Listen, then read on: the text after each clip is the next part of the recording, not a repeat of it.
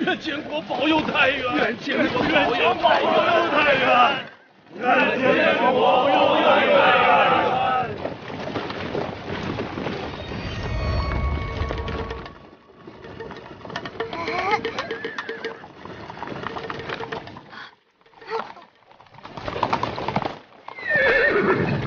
大人，如何？除了用于出城的东门，其他城门均已封死，弓箭手也已就位。很好。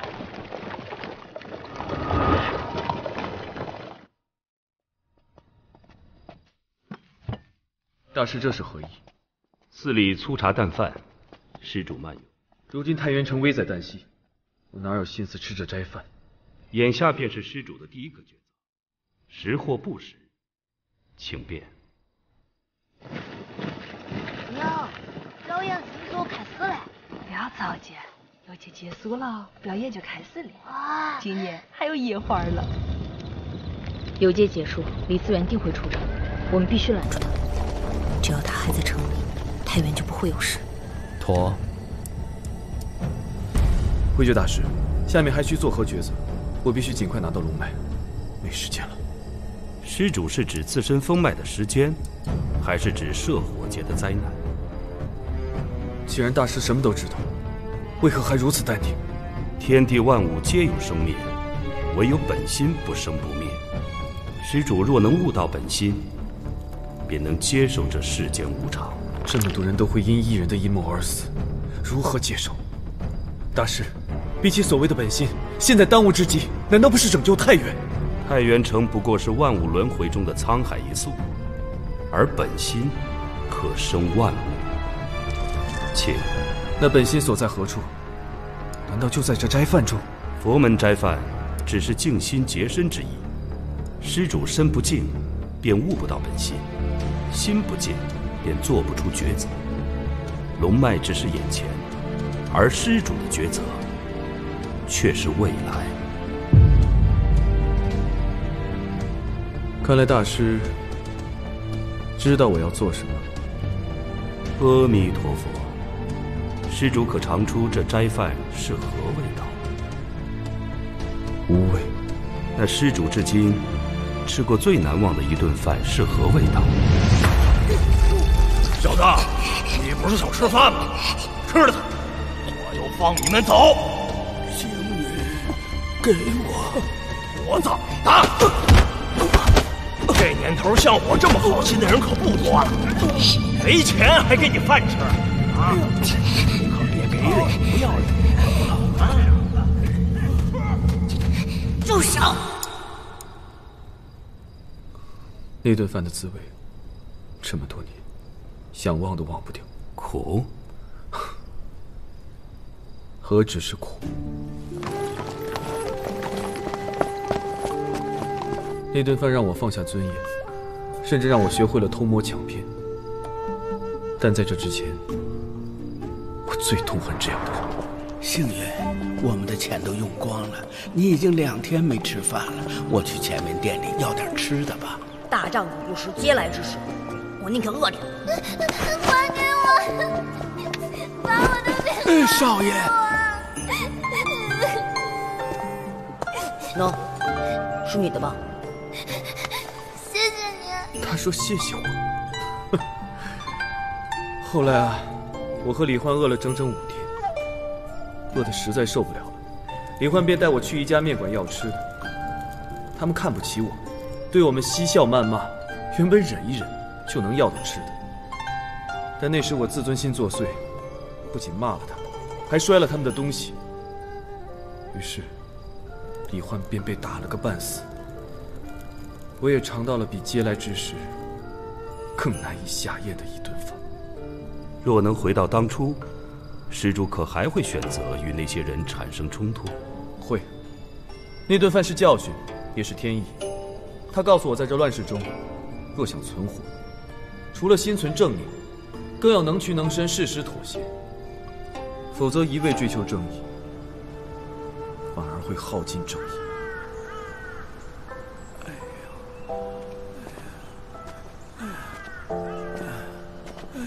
李焕，你坚持住！哎，你怎么样？星云，我想喝水。哎，是你们？你爷爷怎么受伤了？你有水吗？他……你等着我，我去给他弄水喝。等我啊，我马上回来。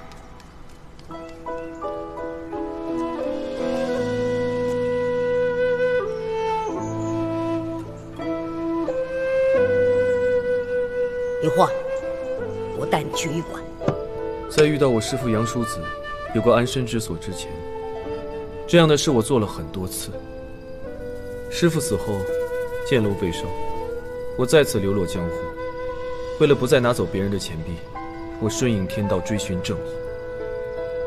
直到秉持霸道的不良帅死后，这个乱世变得更乱了，我才不得不开始怀疑，一直以来我想要顺应的天道是错的吗？阿弥陀佛，有迷才有悟。施主曾在庙中拿走小施主的钱币，那今后施主可还会做相似之举？若有需要，我还会这么做。毕竟不是每个人都能做自己想做的事，成为自己想成为的人。贫僧问完了，最后的抉择，还请李施主亲自决出。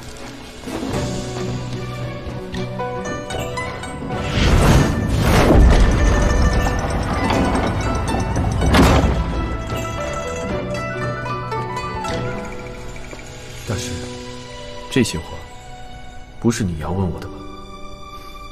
施主心中已有答案。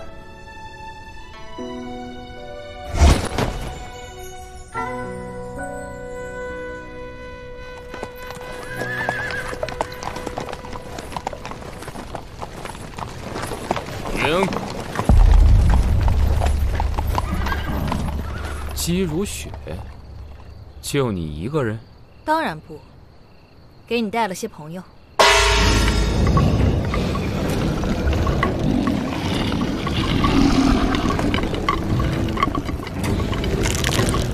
护驾！护驾！护驾！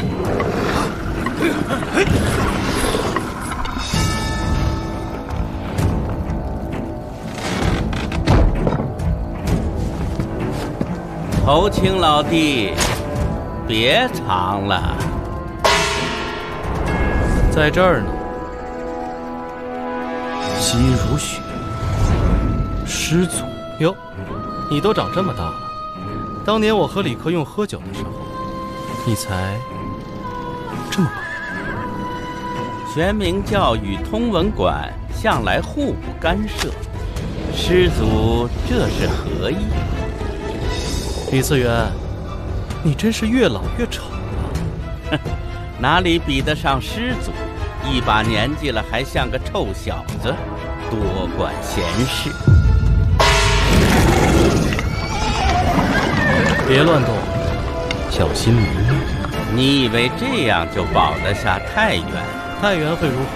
不由我也不由你，赌一卦便知。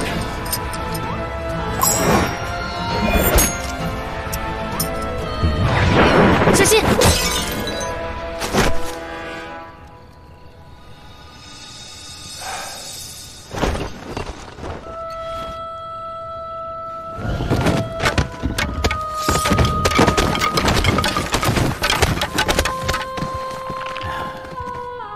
六弟，别让他死得太快，我也好趁此再多看一眼家乡的夜宿。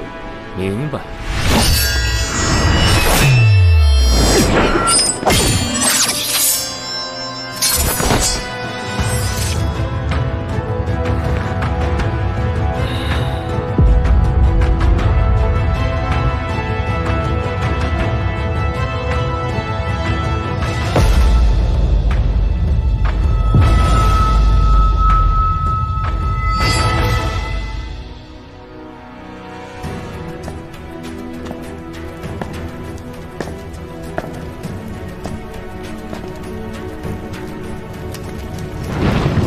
天道运而无所积，故万物者。地道运而无所及，故天下归。君霸我，社稷定；君不霸我，社稷不定。果然是你们，还真是大唐的忠臣，知道我会为了救百姓而将龙脉带出太原。如此，李嗣源便没了毁太原的理由。而你们，不仅能如愿以偿地保住龙脉，还能顺带逼我做出抉择。也是，你们一直在拿我做赌注，但这天下对你们而言，难道也是一场赌局？你们谁输谁赢，谁对谁错，对这天下又有什么用？走吧，出城。起轿。既要我抉择，那便抉择。只是你们算得到我要做什么吗？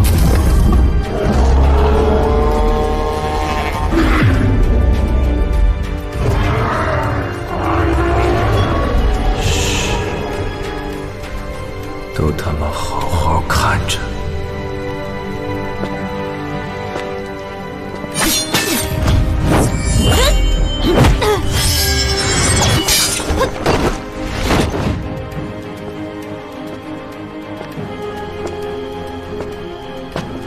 施主，大师，我若是走了另一扇门，可否还能拿到龙脉？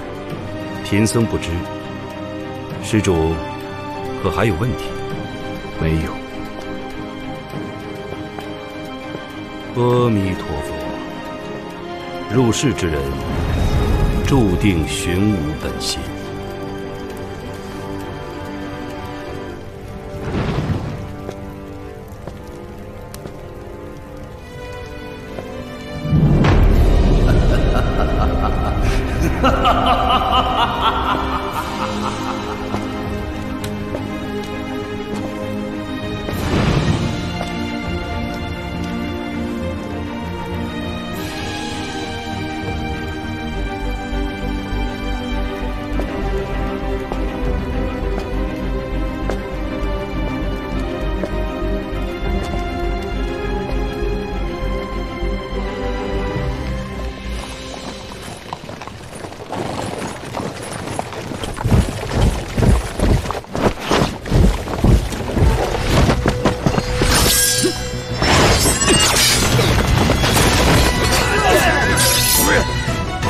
真是聪明，知道在这儿你会死得慢一点。快抓住他！抓住他！你撑不了多久，即便抵上性命，也只能多保太原片刻安宁。片刻，亦足可。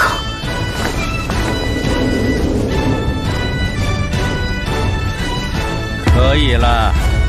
杀了他！是。